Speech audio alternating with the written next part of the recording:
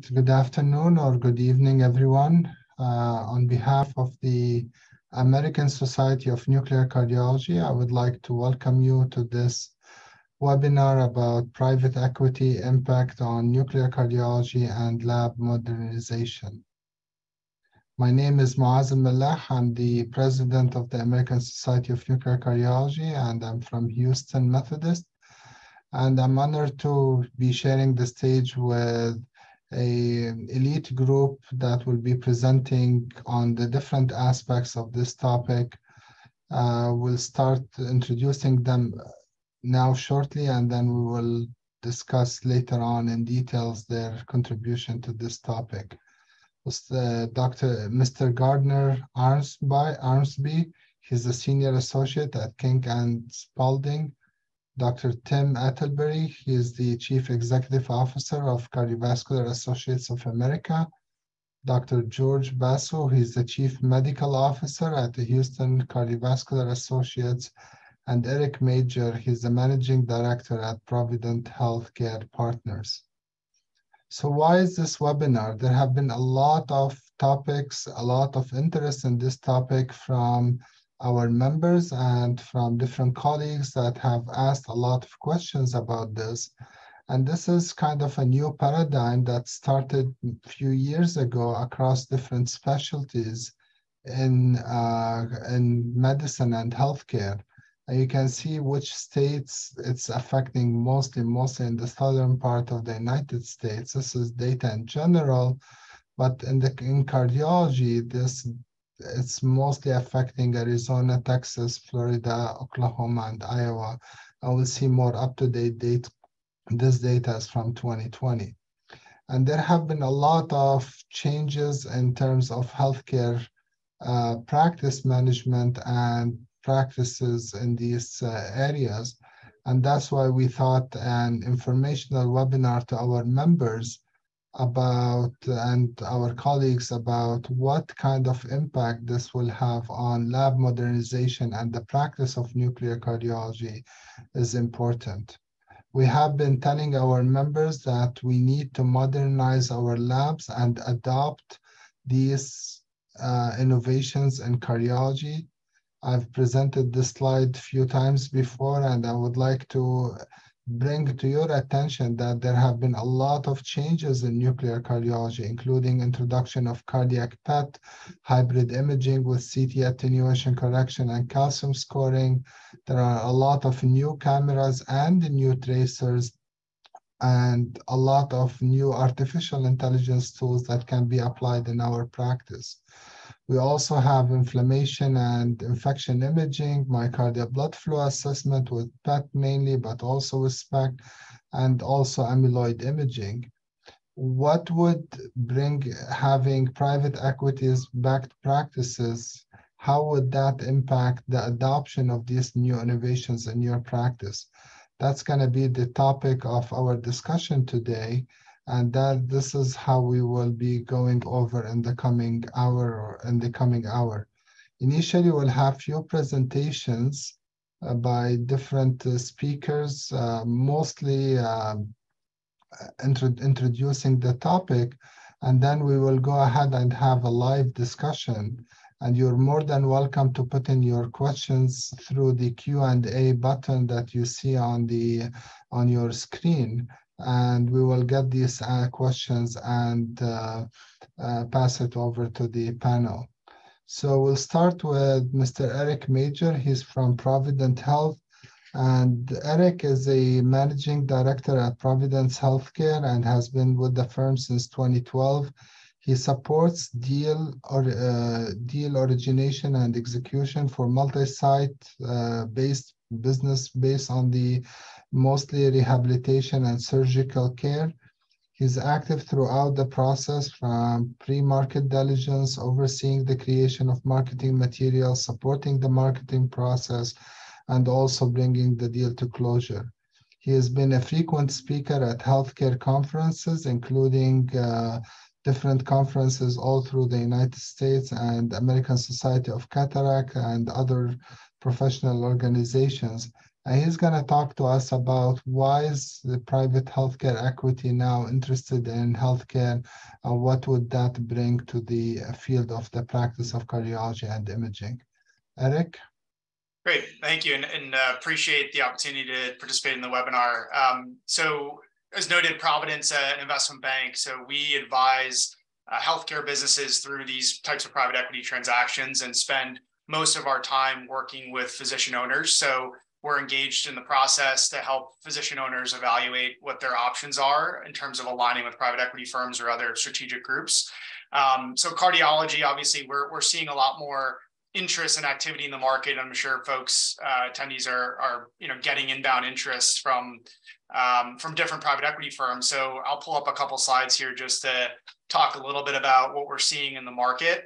I think just taking a step back for people that maybe are less familiar with private equity, the way that these firms work is they raise a pool of capital from institutions, endowment funds and pension plans as an example, and then they invest this money into privately held businesses. And there's usually about a 10-year life cycle on these funds. So they'll spend about half of that life cycle investing into privately held businesses. Then they'll spend the other half of that life cycle recouping their investment. So really their vision and their goal is to invest into a privately held business, help grow that business over a period of, typically 4 to 7 years, and then look at that point to monetize their investment and, return that return on invested capital back to the institutions that invested into their fund. So these are, companies that aren't, targeting the public markets. They're generally going to be focused on the private markets. Cardiology as a specialty is seeing a lot of private equity interest over the last couple of years. If you look at the physician landscape as a whole, in the last 10 to 15 years, private equity firms have started to invest into physician specialties at an accelerated rate. Cardiology, is one of the newer specialties to start to see private equity activity, and there's a few different factors that we're seeing that are driving that, which we highlight on this slide. Obviously, there's a big shift from inpatient to outpatient care, which is driving a lot of volume in the outpatient setting, which investors really like to get behind. The patient demand, and I think patients are obviously needing these services, and they're increasingly happening in the outpatient setting. Within cardiology, there's a lot of opportunity to invest into new technology and ancillary services. So obviously the theme of here is being, more on the nuclear side. PET imaging is an opportunity that a lot of practices are looking at pursuing if they don't have it today. These can be very expensive capital expenditures for small practices in particular. Private equity firms want to provide capital to practices to allow them to grow and make sure they're investing into the latest technology, and providing the best quality patient care. There's also a big opportunity in cardiology to move more into value-based care contracting, which is a big theme across the healthcare space. As a smaller private practice, it's very difficult to move into something that looks like value-based care because there's a lot of nuance to it. There's a lot of data that's needed. And these private equity firms are partnering with organizations, bringing in individuals that can help, position a cardiology practice to move to more of a value-based care contracting model. With obviously the theme being high quality patient care in the outpatient setting is going to save payers pretty significant dollars. And they want, private cardiology practices to benefit from that.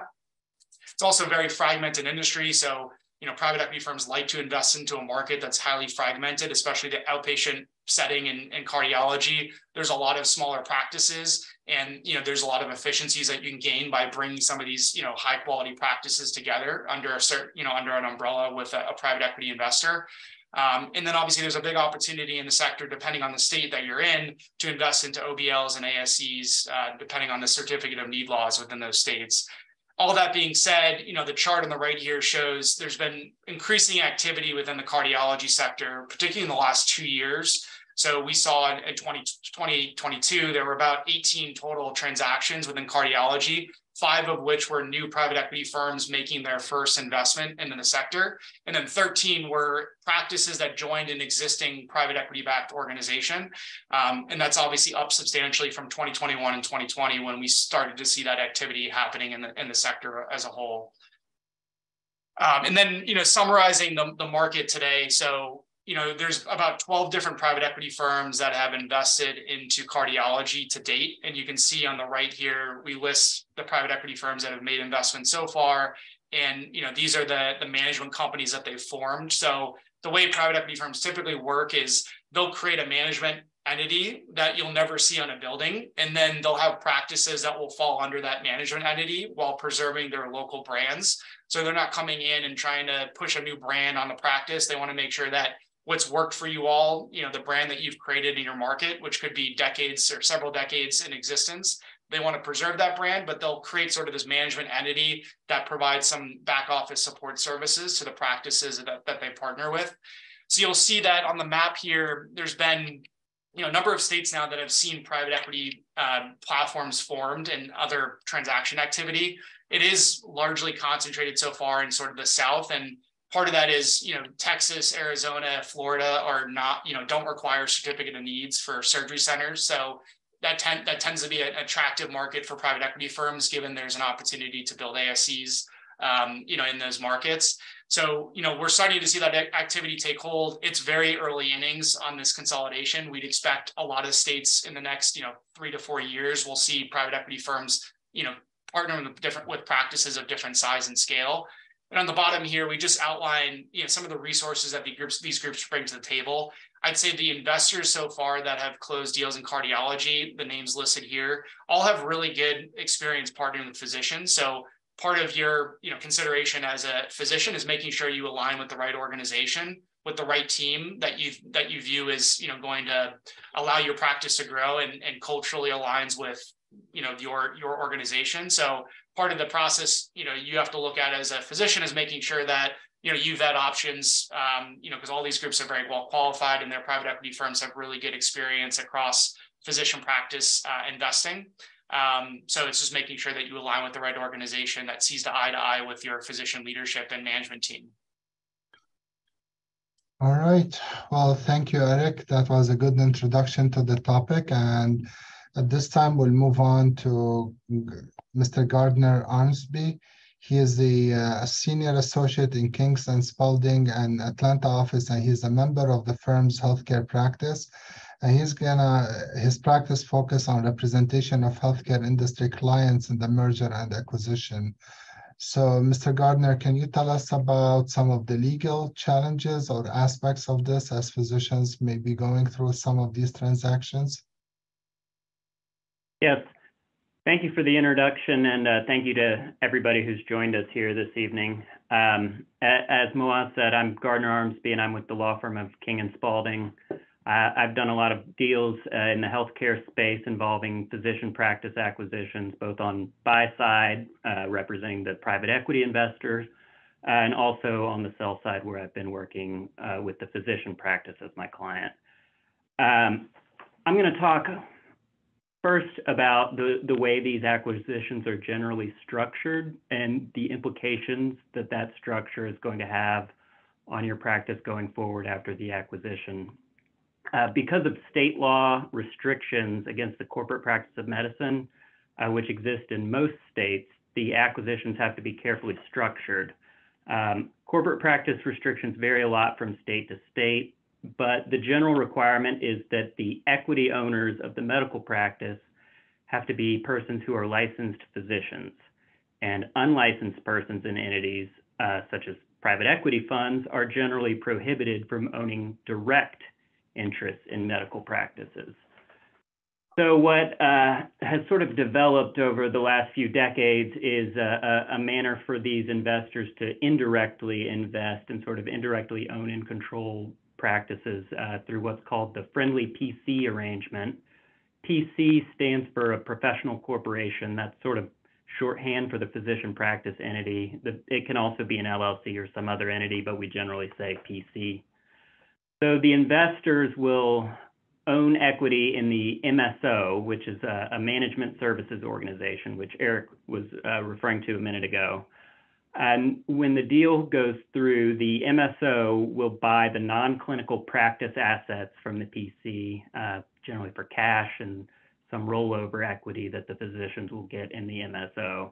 And when I say non-clinical assets, I mean basically everything that is tangible that can be owned by an unlicensed person. And the end result is the PC continues to exist and it continues to employ the physicians, and they will enter into new employment agreements, but it doesn't own any tangible assets anymore. Most of those will reside at the MSO level. And then the MSO will enter into a management agreement with the PC, and that agreement will provide for the MSO to basically control the administrative aspects of the practice and be paid a management fee that equals all the profits generally of the managed practice. And then the selling physicians will transfer their equity to a friendly physician who's chosen by the MSO and will be the owner of the PC. Sometimes that friendly physician will be one of the selling physicians. Other times it will be someone who's already affiliated with the private equity fund. And that physician will be under an equity transfer restriction agreement that will restrict them from selling their shares in the practice, and will provide a mechanism for the MSO to replace them as the owner of the practice, essentially, usually at will. So what this creates is basically a bundle of contractual rights that give the private equity sponsor, via their ownership of the MSO that has these rights, the ability to control the practice as if it were a wholly owned subsidiary, subject to certain limitations under the corporate practice of medicine laws. So what are the implications of this for those of you who are considering a deal? First, you need to understand that the PE sponsor is generally buying the business and the MSO is not just a vendor.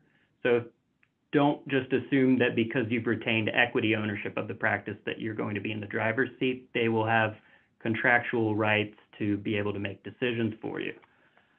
Also understand that the management agreement and your employment agreement should give you authority over clinical decisions. That's necessary to comply with corporate practice restrictions, but that's not an unlimited sort of authority. You're going to be subject to a lot of practical limitations, such as the budget that the MSO is going to control, and also their ability to replace you as the equity holder if you're the friendly physician. So to the extent you are looking to have a say in the post-closing operations of the practice, and you want to, get the private equity fund or other acquirer to commit to, your vision for modernizing your lab and, your vision for clinical care, you need to negotiate for contractual commitments in your employment agreement, in your management agreement, and the other deal documents, and not just take the sponsor at their word. The sponsor at some point may exit, and you may have a new sponsor who won't necessarily share that vision. So things like CapEx commitments, governance and consent rights, those things you will want to have memorialized in all of the deal documents. So those are sort of at a high level, the main structuring issues that you need to think of as you're beginning to go into a transaction. And with that, I'll turn it back to Moaz. Thanks, Gardner. And at this time, I'm going to introduce Dr. Tim Atterbury. He is very well known to us from his prior role at the American College of Cardiology. He is currently the CEO of Cardiovascular Services of America, which he founded with Webster Equity Partners in 2021. Before that, he was the CEO of the American College of Cardiology and MedAxiom, and before that, he served as in multiple administrator levels and CEO of different medical practices and medical centers. He has educational background. He has an MBA from University of Tennessee and a doctoral degree in healthcare leadership. And he's going to give us more of an administrator kind of perspective of this, specifically focusing on cardiac imaging and what are the positives and negatives of such a model for cardiac imaging. Tim? Thank you, and thanks to ASNIC for inviting me to speak. This is an exciting time for cardiology. So some general thoughts for the audience to consider. I think we know that independent cardiology practices are always under financial pressure. It seems that every year CMS comes up with a new way to put the squeeze on the necks of cardiologists and the cardiovascular enterprise. So I think the opportunity to partner with private equity, you may want to consider that, and I appreciate what Gardner was talking about in terms of memorializing some of the key issues about investments. Consider this an opportunity to refresh investments in imaging across the practice. In many cases, groups are dealing with maybe older equipment or older hardware. Now, this is an opportunity working with private equity to refresh and update, and particularly, I think, around the strategy of a multimodality approach to serving patients in your markets. And I think knowing that there are so many things happening around advanced tomographic imaging, PET, CT, and MR, I think it's important to look at the partnership with private equity as a way to kind of create the cardiovascular center and cardiovascular imaging of the future. And if there are any gaps in your current operations, this is an opportunity to close those gaps. I think the other couple other fine points is certainly there are resources that private equity can bring to improve the financial performance of the practice. Obviously, a lot of cardiology groups have done well over the years to stay independent and deal with all the headwinds, but there are usually things they could do better. And I think when it comes to imaging, just a couple of thoughts for the again for the audience to think about. Most of the time, especially with cardiac PET, we don't have wide adoption among some of the commercial payers. This is where I think we can bring in the leverage of private equity and other resources that the private equity firms can bring to help those groups that are partnering to go to those commercial payers and try to negotiate reimbursement arrangements, particularly for cardiac PET, which I think lags in certain markets around the country where commercial payers will not reimburse for cardiac PET, or at least won't reimburse at the level they should. There's also, I think, opportunities for private equity and the network of groups around the country that private equity is building to create better efficiency, to lower your cost of operations through leveraging around purchasing capital equipment, labor cost, throughput. How do you optimize radioisotopes and the systems that you're using for getting patients through the lab? I know in many cases labs are operating, maybe thinking they're operating at Vmax, doing X number of cases per day, only to find out with a few workflow changes, they can increase that X to X plus 2 or 3 patients per day and create a better revenue stream at a lower cost per case. Then last, I think it's important for all of us in cardiology, and I've been in cardiology on the business side for 33 years now, and I think it's exciting to think about we're finally entering a world where we can start legitimately talking about the total cost of care and the way that advanced imaging can favorably impact the total cost of care. So instead of arguing about what to pay for cardiac PET, let's leverage the good information about cardiac PET to show that we can reduce the number of diagnostic caths, that we can actually save on the total cost of care. And to do that, private equity platforms are going to need to invest significantly into data collection to be able to demonstrate that across the network and then turn that into value-based care and risk-based care arrangements. So all around, I think of the private equity partnerships as a transaction first, but long-term it's a partnership.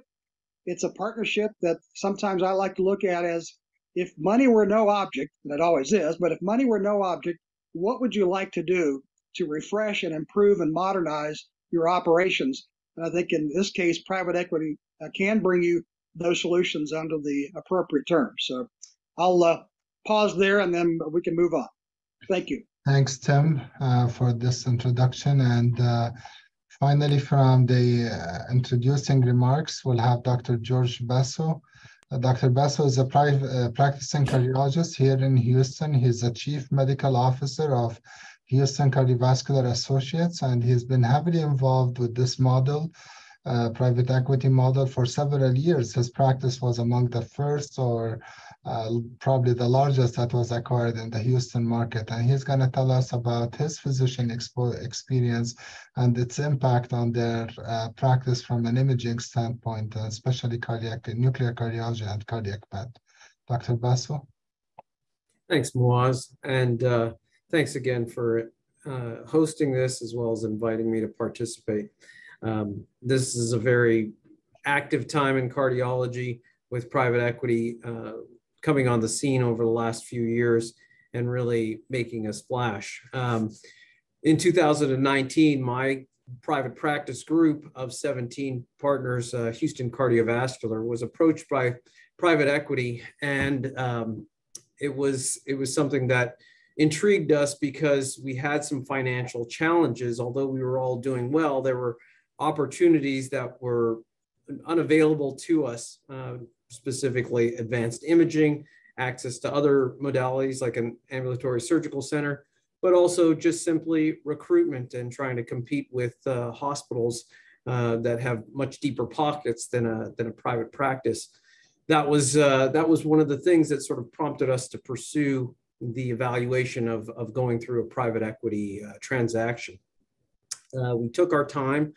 We realized that not all private equity firms are created the same, and not all have the same idea as to where they want to go and what they want to do with your practice. And that's an important thing. It also depends on where you geographically reside.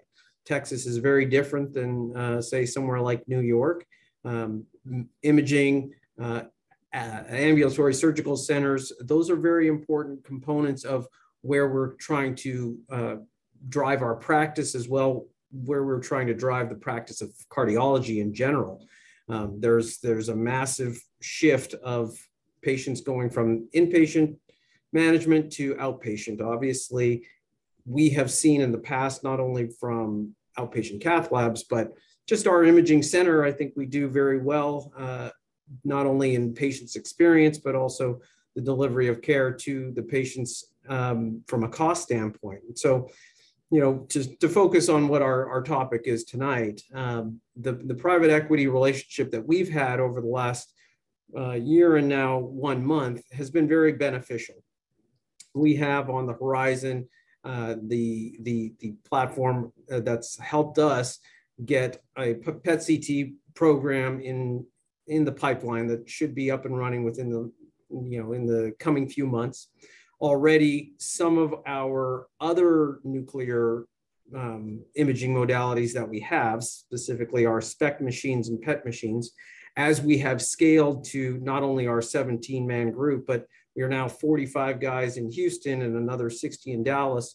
We are getting better rates with some of the vendors, not only from the PET and PET CT machines, but also with Bracco, and who's providing our radioactive tracers. So the relationship with private equity has helped on that standpoint. Certainly some of the costs of managing a private practice, we've seen reductions in costs there as well. There's this massive confluence of things happening with the opportunity to sort of preserve the entrepreneurial cardiologist and get them from fellowship or existing private practices that are very, very challenged, and give them the financial support to participate. You know, a group like ours did have PET before private equity came on the block, and now the emergence of private equity to perhaps consolidate or group physicians together is going to allow smaller private practices access to things like ASCs and certainly nuclear imaging. Nuclear imaging, specifically PET and PET CT, are something that Dr. Atterbury had mentioned. You know, when you're talking about the total cost of care to a patient, you know, historically, especially when we were a little smaller, we would have a SPECT scan, likely a false positive study. The patient would go to the cath lab, totally normal coronaries. That ends up costing the system more. When we kind of look at that and say you go to a much more functional study like a PET with the component of CT giving you flow, you're getting physiologic, anatomic information that is going to be much more cost effective, you know, for the healthcare system. So with that, I'll also stop. I think it's an opportunity to really look into the labs that people have are very, very stuck because these are very expensive machines to try to gain access to, and this is a great way of getting great technology to all the physicians that are in private practice right now. All right, thanks, Dr. Basu. And if I may ask the panelists to turn on their camera, and we'll start taking questions For the audience, you can put in your questions through the Q&A, and we'll take them one after the other.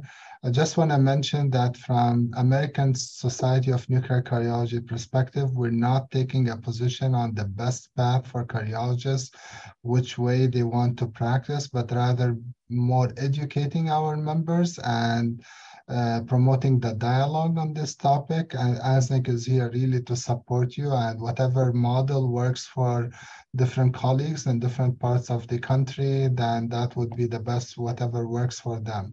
But we're here bringing this dialogue really to educate our members about what would be the options and what's been happening here, especially around the issue of modernizing our labs and enhancing our ability to image our patients. So there is a first question that we'll answer live here. Maybe I'll open it up to Dr. Basu and Tim, and maybe the Eric and Gardner can also pitch in. What are the downsides of backed up? Like, it's so far you presented it in a very positive way.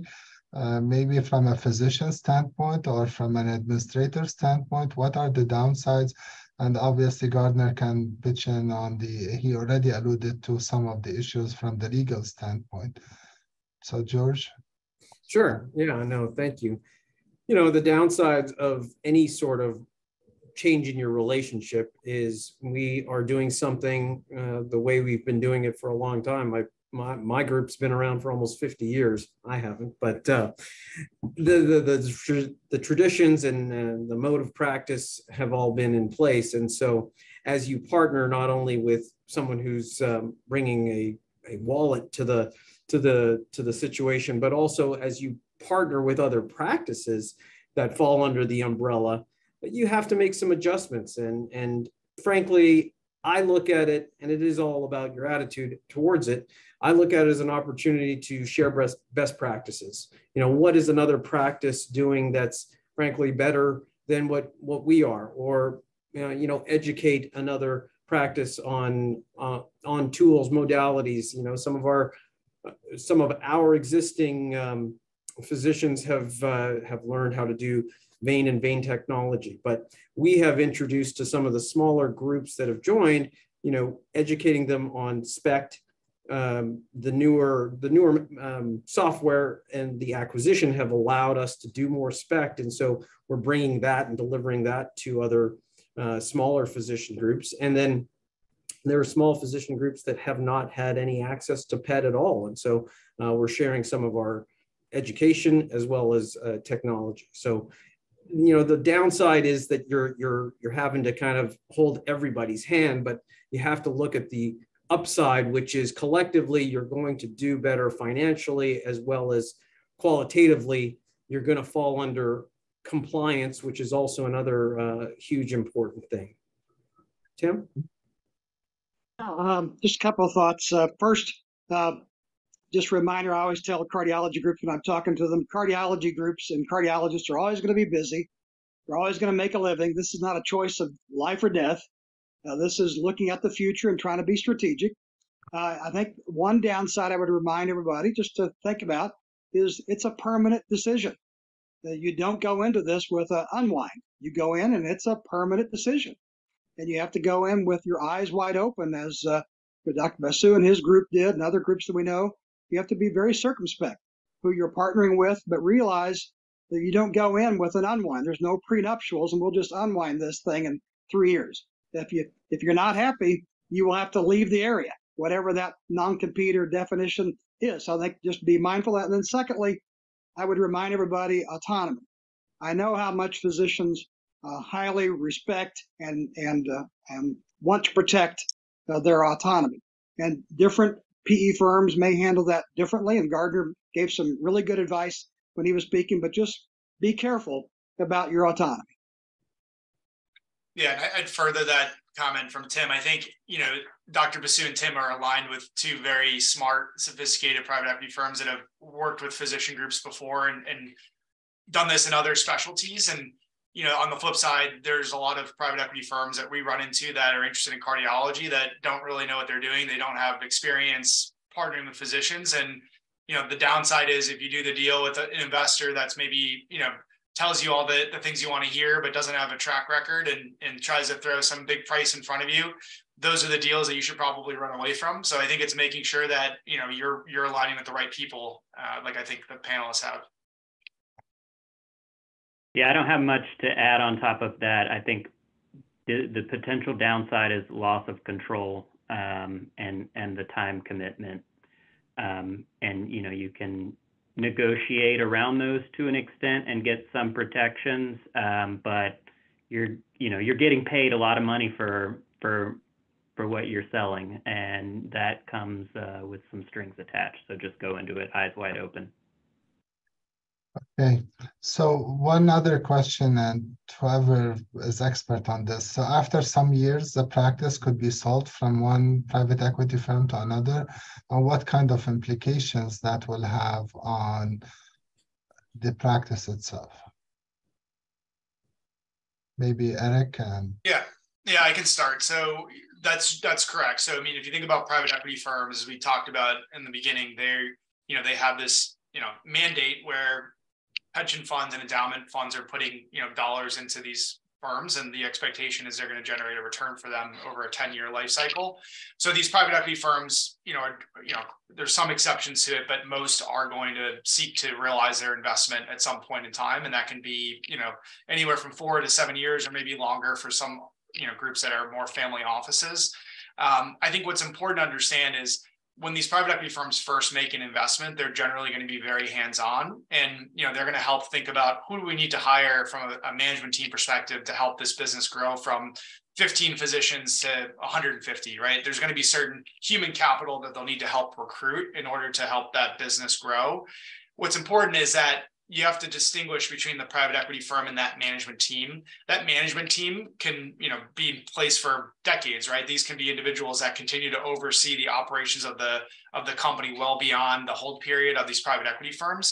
So, these groups are building businesses that are meant to last well beyond their investment horizon. So, whether it's Webster and CBA USA, who Tim works with, at some point Webster might look to realize their investment, but if they do their jobs right over that several year period, they'll build a company that's going to continue to run itself, regardless of the next investor that comes in. The other big thing with private equity is oftentimes, they're going to, partner with a larger private equity firm when they're looking to exit. So a lot of the groups that are investing so far in cardiology are sort of smaller private equity firms that, maybe manage $1 billion, or are a couple exceptions to that. In the PE world, that's pretty small potatoes. There's a lot larger private equity firms that are managing tens of billions, dollars of capital. And those are the types of investors that could be acquirers for some of these groups, 10 years down the road. So it is very rare that these groups are going to, seek an IPO, initial public offering, when they want to exit. Oftentimes they're aligning with much larger private equity firms that will continue to, take that group on the same trajectory that it had on the first 7 years of their investment. I think that's a very important thing that Eric brings up, and I'll just sort of highlight why that was important to us. We chose to partner with a private equity firm that was very large. Eric had mentioned some are smaller in the $1 or $2 billion range, which sounds like a lot of money to a cardiologist, but our partner is in the $300 billion range and $35 billion in healthcare. They're conceptually different, and this was one of the reasons we went along with this, is that their companies that they've run in healthcare before, including dental, primary care, OBGYN, and dermatology, they've held on to those companies for anywhere from 9 to 17 years. So conceptually, that was something that we were very against, was the concept of being bought and sold and treated like a widget was something that we categorically didn't want to do. And so we partnered with somebody who's going to build and hold a company. And because they're so big, they kind of sell it internally, which essentially keeps the entire management and strategic team together for a lot longer period of time. So a very important question that you asked, and I'm glad you brought it up. So a couple of questions came, can you clarify some terms, PC, MSO, and CIN? Maybe Eric or Gardner. I can take the first shot at that. So PC is sort of a general term we use to refer to the physician practice. It stands for professional corporation. It's the legal entity that the physicians own and that employs the physicians, and that the medicine is practiced through that entity. MSO is a management services organization. That is the entity that the private equity fund or another investor will own, and that typically manages the PC and then gets paid a management fee from the PC, and that's how the investors are able to extract the profits from the practice. And then a CIN is sort of a separate concept. It's a clinically integrated network, and that involves it's sort of a contractual collaboration among a hospital, one or more hospitals, and different provider groups, and they sort of band together to do like joint contracting with payors. And there can be like a PE-owned practice or a PE-managed practice can be a participant in a CIN. It's sometimes the hospitals don't like it, but it's a possibility. So one question I want to ask to George and Tim, like as you are going into these larger groups, and you mentioned that, George, your group now has grown up to almost 45 physicians, and now you're offering newer modalities, especially like in nuclear cardiology, PET. How do you ensure that the quality is there? How do you ensure that patient first imaging is happening, that the patient is getting the right tests, and not because now we have this new tool? How do you ensure the quality? Because there are probably newer physicians who have not used PET before, and you want to ensure that the PET is done right, reported right, myocardial blood flow if measured and assessed. What have you done in your practices to educate the newer physicians who did not have PET before but joined your group about PET and other imaging modalities there? Sure. We have prided ourselves on always having ICANN certification. There are in the periphery some practices that can somehow skirt some of the, I don't want to say legal, but certainly the quality measures that are in place. We feel that everyone who's coming on board has to go through appropriate training, not only with our vendors, but also with the now 3 different radiation safety officers that we have. And we expect a period of time where there's going to be overreading and ensuring that patient selection as to why you're going with SPECT, why are you going with PET or versus PET CT, those decisions have to be sort of clinically vetted. So we have this sort of period of time where someone who's adopting a new modality has to show some proficiency in their decision making. That's not only looked at by our clinical governance board, but specifically the radiation safety officers of our practices.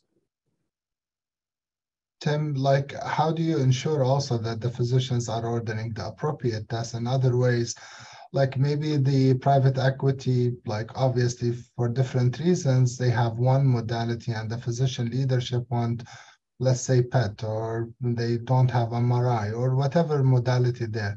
How do you ensure that the physicians kind of negotiate it right and make sure that they have access to what's appropriate to their practice and to their... Right. Yeah, I think first, maybe a reminder, especially for cardiac PET, it's carrier priced and carrier regulated. Instead of, there's no NCD at the national level. So I just say that because in some cases you have to couple clinical appropriateness or patient selection with what the MAC, the Medicare Administrative Contractor, will cover for that particular area. So one way to do that, as George was talking about this, is to try to embed some of these appropriate use criteria and use clinical decision support tools at the point of care. So we've seen that done effectively so that physicians don't have to do the guesswork. Essentially, you become your own, I'll use this term and nobody throw anything at me here, but you become your own internal RBM. Instead of relying upon the RBM for approval and pre-cert, pre-auth, you do that internally.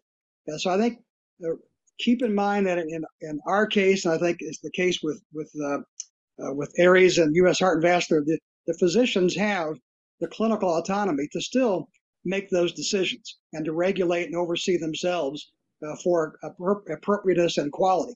However, we want to be able to demonstrate with outcomes that we at the national level are holding true to, we think, what is in the best interest of patients for the right test at the right time. And this is where we want to aggregate clinical outcomes data and other data so we can demonstrate and push back to each group how well they're performing when it comes to appropriate use criteria and the choosing of the best test for the patient at the right time. All right, so this is these are all very important. So a couple more questions that are in the Q&A, I see them.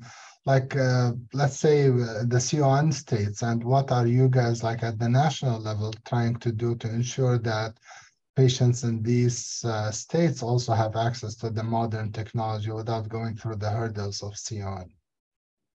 Yeah, I'm happy to take this one because CON is should be a 4-letter word instead of a 3-letter acronym. But it's disappointing that CON becomes the rate limiting factor for what's best for patients. And this is where I think all cardiology, the House of Cardiology, the House of Nuclear Cardiology, and all private equity sponsored companies should be together, that we should seek to remove that hurdle, but at the same time commit to the regulators and to payers and the patients that we will demonstrate that we're doing the right thing for patients. Unfortunately, CON is a state regulated issue, not federal. So you have to take this on a case by case basis. Georgia and a few other states that I'm familiar with, particularly the Southeast states, are very difficult to deal with. Some states, like Rhode Island, you can't even get a CON for a PET. It is a designated service that only hospitals can get approval for. Yeah, so we need to be very vocal. ASNC, ACC, and others need to be very vocal. The most effective and efficient way for patients to be cared for cardiovascular disease is by the cardiologists, not the hospitals, not the payers, not the government. And unless we stand up and make our voice heard, these blocks will continue. But I am confident that there are certain states that have already changed some of those rules, and CON is going away or getting relaxed. And certain states that didn't allow PCI outside the hospital, like Michigan and Pennsylvania and other places, it's happening. We just got to keep the pressure on. All right, any other words from Eric or Gardner regarding this issue? Because this is a hot issue. I know, Gardner, you're in Georgia. Do you see that as a hurdle for adopting newer technology and especially cardiac PET and practices? Yeah, in Georgia, there's actually some current litigation going on involving, this is in the orthopedic space, but the ability of a PE-backed practice to take advantage of a certain exception under the CON laws. You approach it by trying to very carefully lawyer your way around the regulations and, get the regulators on your side where there's some ambiguity. But in a lot of states, it comes down to you need to call the lobbyist and try and get them to change the law.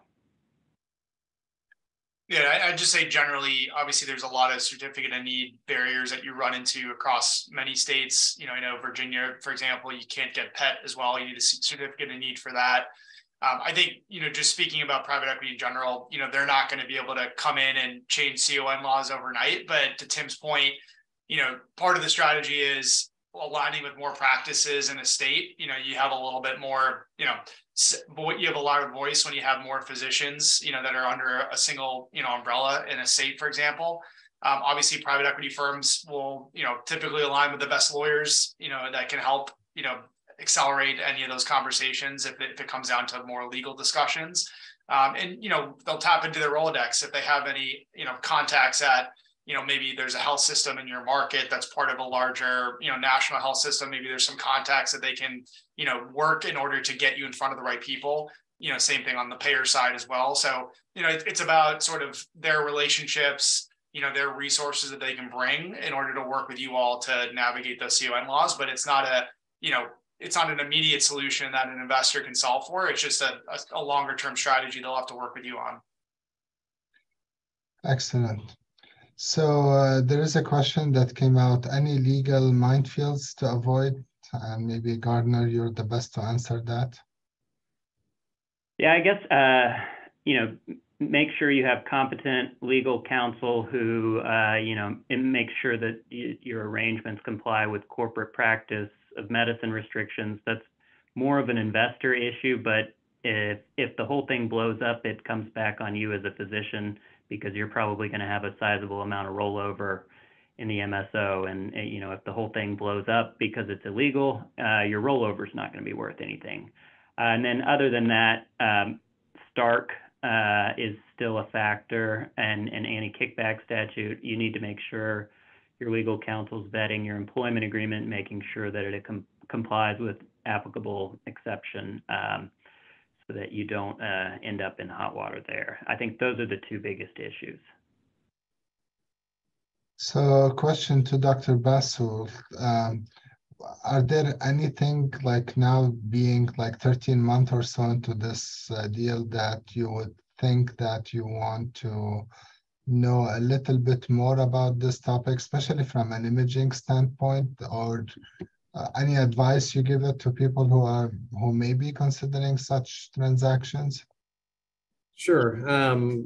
From an imaging standpoint, I think maybe the conversation specifically with, whomever your discussions are going with, what is the real pathway to getting newer imaging modalities? What is going to be the ownership structure between either PET, PET-CT, and ASC? What, when you talk about the program on a larger sort of platform, like Gardner had talked about, as well as Eric, you really need to know a lot about your partner's track record. You need good legal counsel to walk you through these different, thoughts that may come to you. It's a long process to go through what we call diligence. I mean, we thought, hey, we decided to do this process in September, and it was December 31st when everything was finally vetted. And it's taking your current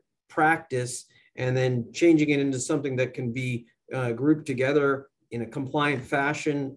It takes a lot. And so just be prepared, and also recognize that, like Tim had mentioned, you shouldn't go into it with this mindset of, hey, I'm going to do this, I'm going to have a transaction, and if it doesn't work, I'm going to get out.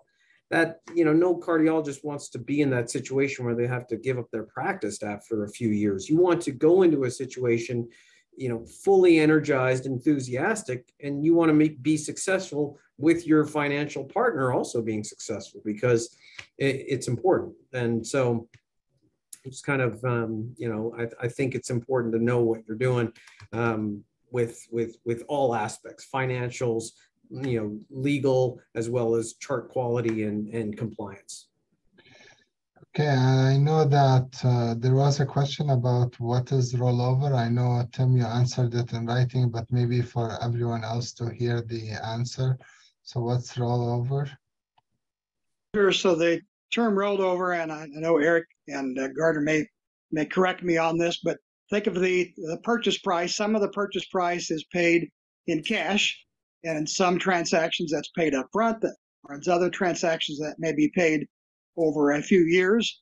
But the other part of the purchase price is in rolled over equity. Essentially, you're saying, I'm going to receive X amount of purchase price, and a part of that I get in cash, the capital gains, and then the other part of that is rolled over equity into the national company. So everybody becomes an owner, which I think, by the way, is another principle that I would just remind. It's essential that every cardiologist be an owner of the entity.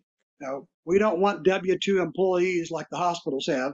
We want owners who have a skin in the game. And the skin in the game is what? Equity.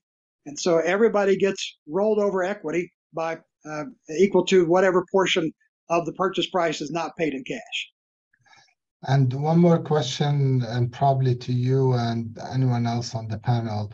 You mentioned before about the cost of care and about the databases used to track quality. And so can you give some examples of these databases that are being available or that's tracking the cost of care, quality of care, especially as we move on into a whole new era of value-based care whenever it comes? Sure. Yeah, whenever it comes. We've been saying it's coming for a long time, but whenever it comes. Yeah, total cost of care was the question. I did put a brief answer. Unfortunately, there's not a single source of truth that you can go to for a patient-specific total cost of care. You have to have a collaborative arrangement with a payer. So I can give an example of a situation that I know of, that we're personally directly involved with a payer that we have a risk-based contract with. And that risk-based contract gives our cardiologists some upside and very little downside right now on the total cost of care. And that payer has insights to that because they are the owner of the claims. So they get to see Part A, Part B, and Part D claims, total cost of care. And in that arrangement, our cardiologist will get a report for each patient that's under that contract. What is the total cost of care for that patient for the window of time? Whether you're looking at 90 days or a year, in this case, it's a full year. So we actually get access through that payer to that total cost of care. Unfortunately, even though some states require, and I think Gardner may know this, that some states require the payers to open up the claims on a de-identified basis. You can't look at those claims on a per patient basis, unfortunately, for a longitude of time without the payers sharing that data with you. So the way you do that is you have partnerships with payers, and that partnership with the payer opens up that kind of that secret database of all the claims, and you get an opportunity to see the total cost of care.